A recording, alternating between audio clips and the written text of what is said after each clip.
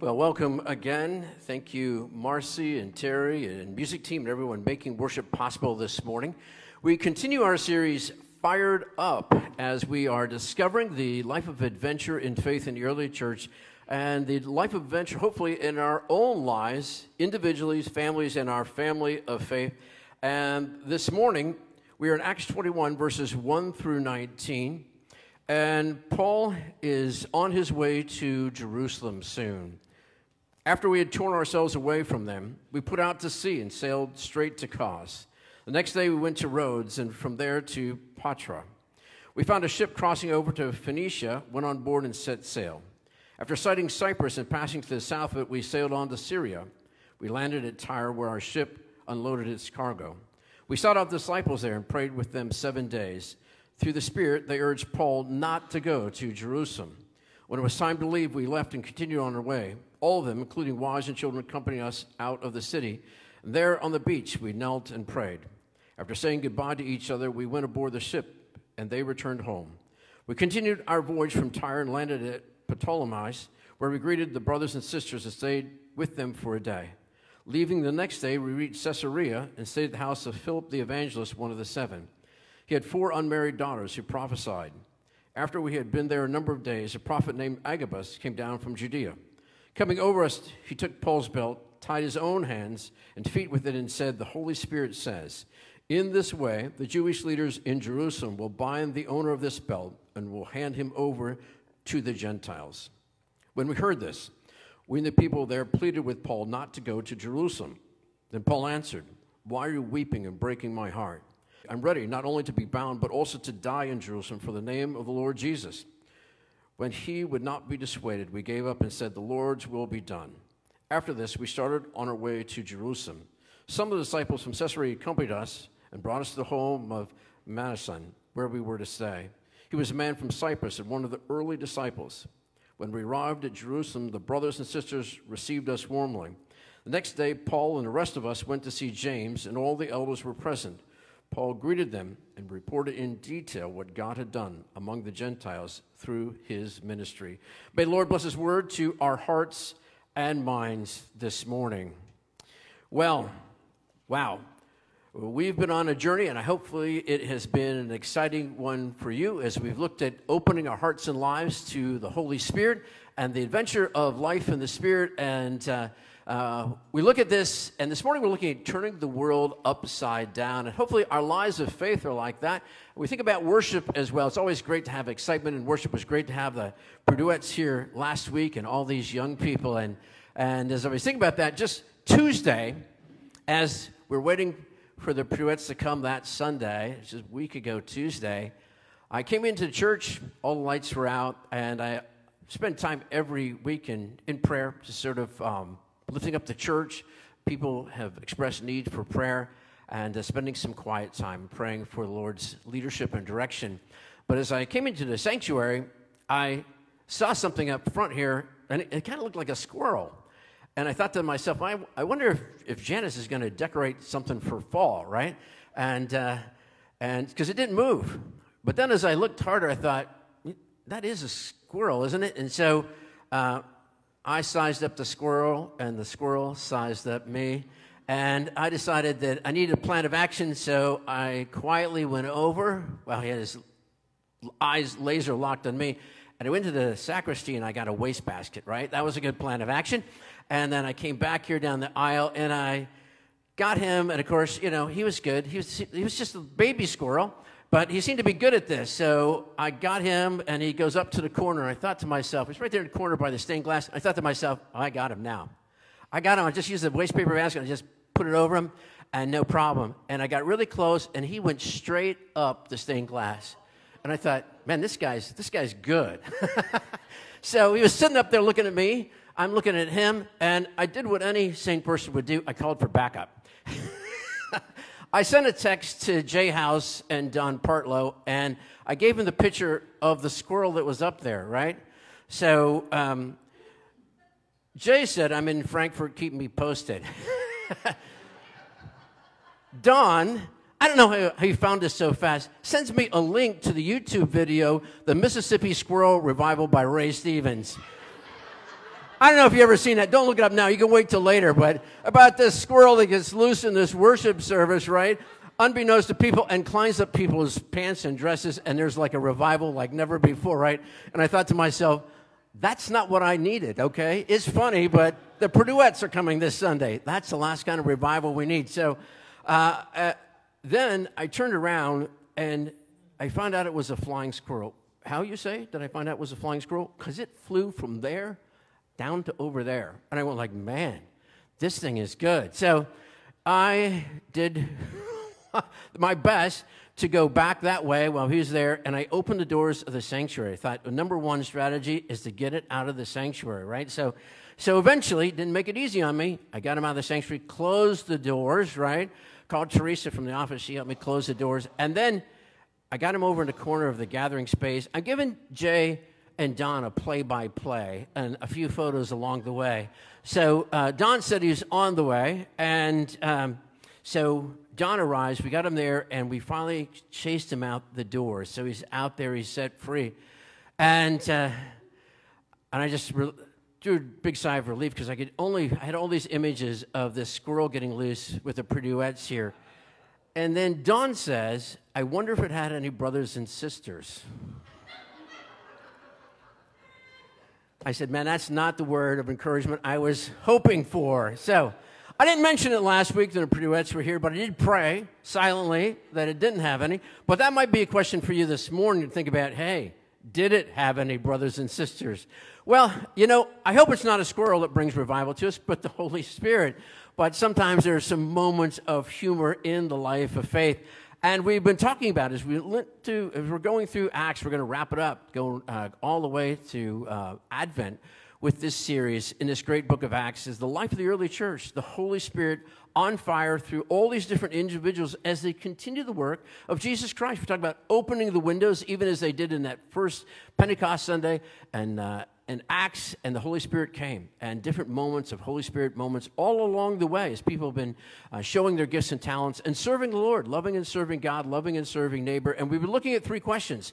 What is your level of passion, right? What is your level of passion? What is your level of giving of your gifts and talents? What gifts and talents do you have to share and to give and to offer to God and to serve others with? And then what is your level of resilience as we all face challenge and adversity in life?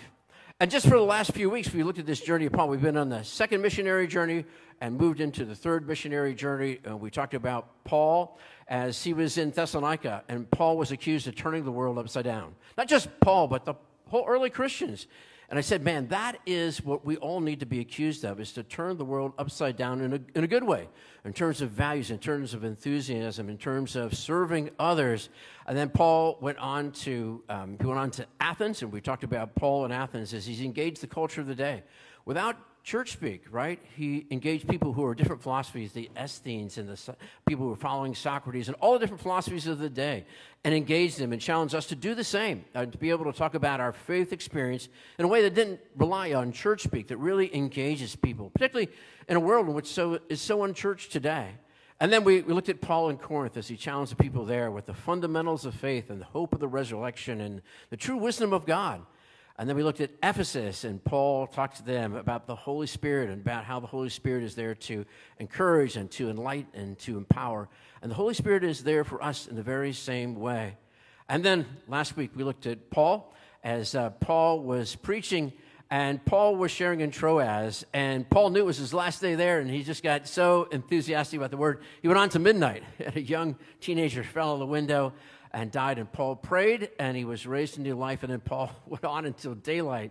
But we saw this endearing moment where Paul was there with the Ephesian leaders, and Paul is praying for them, and they're weeping and praying for Paul, and just this beautiful moment of surrender. And now Paul, as he's on this third missionary journey, has stopped at a number of places, and Paul's destiny is Jerusalem. And there's some photos up here. If you'll take a look at those photos that I got a chance to take of Jerusalem, very moved by that. But Paul knows that danger awaits him in Jerusalem, and yet he's determined to go to Jerusalem despite that. And it reminds us of when Jesus, remember, was on his way to Jerusalem, and the disciples said, don't go to Jerusalem, right? there's trouble there. And Jesus said, it's my destiny. I need to be about my Father's business. And Paul has that same mindset. But Paul is empowered by the Holy Spirit, and he wants to get there. And amazing things are happening there. And then we see a moment here that is really amazing, because we see Agabus, who's this person who comes and feels strongly, so strongly that Paul is facing danger, that he does this thing with this belt of Paul. It says Paul takes off his belt, and he binds his hands and his feet, and he says, if the owner of this belt goes to Jerusalem, you will be bound just like this. But how would you feel if that happened to you today? You knew danger was there. Everybody around you knew danger was there. And then the word of the Lord comes to you and says, yeah, you're going to face trouble. Be affirmed of it. And what does Paul do? Paul says, listen, I'm not only willing to be bound and thrown in prison, I'm willing to go to death for Jesus Christ, my Lord and Savior. And I just think about today, and what is your level of passion? What is your level of being able to share your gifts and talents, your testimony?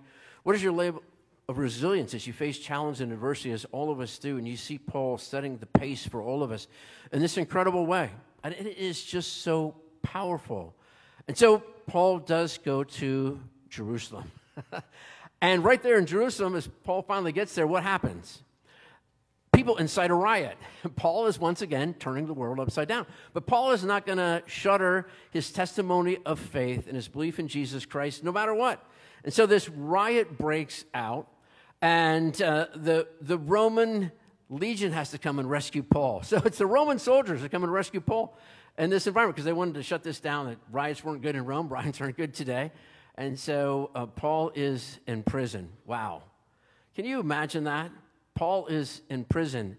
And this section sort of covers 21 through 25 roughly, but I just want to jump ahead for 1 second here, or actually it's part of it. In 23:11, the Lord comes to Paul in the middle of the night and says this, take courage, as you have testified about me in Jerusalem, so also you will testify about me in Rome. Wow. Paul has a vision in the midst of his trial and adversary, and as he meeting the adversity in prison, God comes to him. And I want you to know, you might not be Paul this morning. All of us face challenge and adversity, but you know, God comes to us in our moment where we're in the darkest night. Sometimes God is closest to us in that darkest night, because the darkest night allows the candle to shine brighter. And the Lord comes to Paul himself and whispers these words of encouragement to Paul.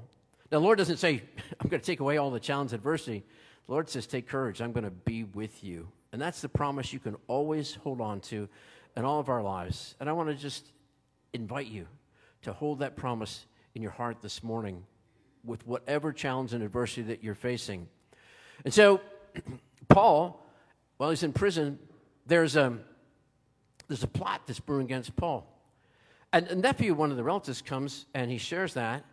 And that young person is sent, following the Spirit's lead, is sent to the head of the Roman guard and tells the Roman guard what is going on. And they decide what they're going to do is to smuggle Paul out of Jerusalem in the middle of the night. So literally, the Roman cavalry comes to rescue Paul, turning the world upside down. Man, so they send a detachment of soldiers and the cavalry for Paul, and they sneak him out in the middle of the night. I guess they thought it was troop movement or something, but there was the Apostle Paul. And they take him up to partway to Caesarea, and then the detachment leaves, and the cavalry takes Paul up to Caesarea. And wow, what about Paul? How about that moment? Now, in the next slide there, I want to show you, this is some of the slides from Caesarea. Now, Caesarea was a city that was created to honor Caesar, but it was a brand new city at that time created, and it's a beautiful city, by the way. It's right on the Mediterranean Sea. I mean, it's stunning. And I was there really on my trip, and I just loved it. But you can see, actually, they've excavated much of it. There's an amphitheater that's there. There's actually a horse track that's still there. You can see that. You can see the ruins of the palace and some of the ruins in the distance. And then you see that right there on the top middle. It's like a well with a grate over it. That's a prison. That's a prison. And that prison, most assuredly, was where the Apostle Paul was taken the first time that he arrived in Caesarea. But Paul was undaunted. You can look down in there, and there's some engravings right there. Doesn't look like we think of a prison. It's more like a well, like Joseph, right? In the well, right? It's that kind of a prison. Paul's alone there. People are free to throw stuff down or yell at Paul or whatever. Paul is undaunted by that. And then Paul is drugged before the authorities. It's been Festus, and then it was Felix, then it was Festus. But first with Felix. And Felix wants to know what's going on. And so they have some people that come and they accuse Paul. And then Felix says, well, wait a second. There's no crime here. This is like you believe one thing and he believes something else. And, and so they try to accuse him of inciting a riot. And then they say, well, Paul was rescued. And so it's interesting because Felix's wife, Drusilla, seems to know about the way. Now, what is the way, by the way? You've heard that a number of times in Acts. The way is the original way that people referred to as Christians. And sometimes you see the Bible up there, the way with a capital W. The way. Jesus was the way, is the way, the truth, and the life. And Jesus invited people along the way of discipleship, and so they called it the way. It was only called Christians in Antioch. It really was viewed part of the Jewish faith at that time. And so this way, he's part of the way. And Drusilla seems to know about this way, maybe even was a sort of a secret follower, whispers some words to Felix. And Felix enjoys listening to Paul. He enjoys listening to Paul. And then after Felix, for 2 years, Paul's there for 2 years. By the way, he was let out of that prison and then was under house arrest. Isn't it nice that God gives you a beach break now and then? So Paul got to walk around the beach there, right there. It's stunning. It's beautiful, beautiful beach. It is serene, still sort of a resort to this day. And Roman leaders would go there because it was such a great resort. And so Paul got to interact with all these people sort of under this house arrest. And Paul never ran. Why? Because Paul got a chance to share his testimony. After 2 years, Felix left power, and then Festus came to power. And after him, Agrippa. And it's interesting because in each of these cases, Paul shares his testimony of faith. Now, it's interesting. We know that some lives were changed, but these leaders, Felix, Festus, Agrippa, enjoyed listening to Paul. Paul was very intelligent, explained the scriptures, engaged with the philosophies of the day, but their lives weren't changed. They listened to Paul's testimony, they listened to the word, but their lives weren't changed. Kind of reminds you of Herod with John the Baptist, doesn't it? Herod loved listening to John the Baptist, but he didn't change his life. What a sad thing. Because, friends, I want you to know that the goal for God's Word as we think about Bible Sunday is not just to be informed by God's Word, but to be transformed by God's Word. I say that again. The goal is not just to be informed by God's Word, it's to be transformed by God's Word. And you can be engaged in it and ask questions, and you're invited to do so because that's part of the life of faith and the life of discipleship. But unless you're transformed and you're growing in your discipleship in your life of faith, friends, and you're in the place of Felix, Festus, Agrippa, Herod, so many others. You got to be able to open your heart and life to God's Word as it grows and make room for that. Make it a priority in your life to follow God's Word through the power of the living Word, Jesus Christ, the power of the Holy Spirit, and the power of God's Word as we think about the life of faith. And I want you to think for a moment about this, because sometimes today, we think about Bible Sunday, right? We realize that, well, in our culture today, the Bible's not a priority. But I want to read again the scripture read earlier by Marcy from Romans chapter 1. And this is later when Paul is writing to Rome. And he writes this about his testimony of faith. He says, I'm a debtor both to Greeks and to barbarians, both to wise and foolish, hence the eagerness to proclaim the gospel, you also who are in Rome. Paul's on his way there. But here's the most important verse, verse number 16, which is so powerful. He says, for I am not ashamed of the gospel. It is the power of God for salvation to everyone who has faith, to the Jew first and also to the Greek. I'm going to read it again. For I'm not ashamed of the gospel. It is the power of God for salvation and to everyone who has faith, to the Jew first and also to the Greek. Wow. And for all of us, I just got to ask all of us, are you unafraid and unashamed about God's Word? We talk about bringing Bible Sunday morning, and we give our Bibles to our young people. Bible Sunday and coming up, take your Bible, bring your Bible to school Sunday. How are you with your faith? And here's something that's interesting, too, to ask in the midst of all this is, if you were put on trial for your faith, would there be evidence to find you guilty? if you were put on trial for faith, would there be evidence to find you guilty? I hope there would be. I hope we'd all be found guilty of following God's word and doing what God would challenge us to do.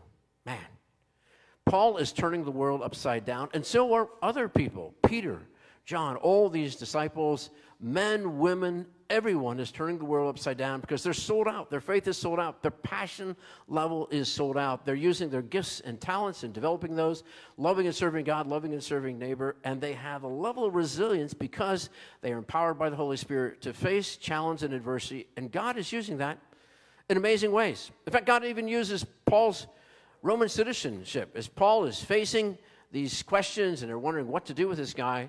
And he's threatened at one moment. He says, I'm a Roman citizen and I want to go before Caesar. And they say, if Caesar is where you want to go, then to Caesar you will go. And the Holy Spirit is in that moment. Because even though Paul lost his life for his faith as a martyr of the Christian faith, Paul went before Caesar and was willing to share his faith in a way that rocked the world, that rocked the Roman Empire. And to all of us, I think maybe that's the goal, as we sometimes think about levels maybe of renewal in the Spirit. And the first is renewal, right? Or just receiving the good news of Jesus Christ through the power of the Holy Spirit. We have that renewal on a personal level, right? And then we have like a reformation. It's our family and our church family where there's this reformation, right? And then ultimately, you can even have a movement like the Renaissance where culture itself is impacted. The early churches, it moved on, had a tremendous influence on the culture of the world. Now, sometimes the culture ended up compromising the church. We never want that. But then there was another renewal and reformation and renaissance as God spoke to people and they were moved in powerful ways. But it starts with each of us opening our hearts and lives to faith in Jesus Christ and the power of the Holy Spirit as we are enlightened, encouraged, and empowered through the Holy Spirit. How are you doing that today? Man, I think of a number of stellar people in the history of Christianity. We think of Martin Luther, and we think of Augustine, we think of Mother Teresa, and so many people who just set the world on fire, who turned the world upside down for their willingness to follow the Holy Spirit. And how are you and I doing that today? Well, just maybe a lesser level, but I always enjoy, I love sports, and so I watch many people who are Christians, and the Colts quarterback, Sam Ellinger, and he's a young man with great faith, and the Colts picked him. He's been doing a pretty good job as a quarterback, but I think more importantly, he shares his faith every day, and he shot out a tweet the other day, and it had his Bible in it. Shot a Bible verse, and it's seek ye first the kingdom of God. Seek first the kingdom of God, and all these other things will find their place, right? And that's, win or lose, that's the most important thing. He shares that how when he was 14, he lost his dad. And what a blow that was to him, and he learned to lean on his faith. And then last year, he lost his brother. He was very close to his brother, and all those trials of faith. But he shares that it's his faith that got him through that. His faith that he's passionate about, more passionate about his faith than he is about being quarterback of the Colts or football, and he's very passionate about that. Using to use the gifts and talents he has, and if that puts him in a public arena, using his gifts and talents as a quarterback and being an NFL player, then that's a spotlight that he'll use for God's glory in a humble way. And to be able to have the level of resilience that he was able to overcome the loss of his father when he was 14, loss of his brother last year, lost the game last week, and not just him, the whole team, but what did he say? Seek first the kingdom of God. Seek first the kingdom of God. God never promised us that everything would go our way or that everything would be smooth, but like Paul, God gives us a plan and purpose, and if we're willing to trust God, God is going to use the adversity that we face in life. The good things will come of it. God's Holy Spirit will touch people's lives in ways that we never expected because we trust that promise that was given by Paul, given to Paul by the Holy Spirit that Paul shared to the church at Rome, where he was on his way to. All things work together for the good of those who love God, who've been called according to his purpose. And friends, I know personally, and you know personally too, that many times that promise is so hard to hold on to as we embrace go through some of the storms of life, some of the tragedies of life, some of the great disappointments and heartbreaks of life. But God's word is true. And you can hold his promises true and know that God will see you through. So today, when we celebrate Bible Sunday, I hope every Sunday's Bible Sunday, but we take a special Sunday out, and we celebrate Bible Sunday close to Reformation Sunday, when Martin Luther was willing to stand up for God's word and say, this is the importance of God's word, that faith alone, in Christ alone, through God's grace alone, is the way of salvation, and remind us all of that, and was willing to influence the world and turn it upside down. And we think of other people like Mother Teresa, who turned the world upside down through love and service. Friends, God challenges us to do it today through the same way they did, through the power of the Holy Spirit, through God's word and belief in Jesus Christ as our Lord and Savior. Would you join me in prayer? Lord, as we think about the Apostle Paul turning the world upside down, and your challenge to all of us to turn the world upside down, Lord, help us to catch fire again with the passion of faith in you and the power of the Holy Spirit. Help us to be willing to use our gifts and talents to totally surrender them to you, to serving you and to serving our neighbor. And Lord, help us to be able to have a level of resilience through the power of the Holy Spirit to face whatever challenge and adversity that we do face in life, trusting you to not only get us through the storm, but to use that for good. We pray this in the name of Jesus Christ, our Lord and Savior, and all God's people said, amen.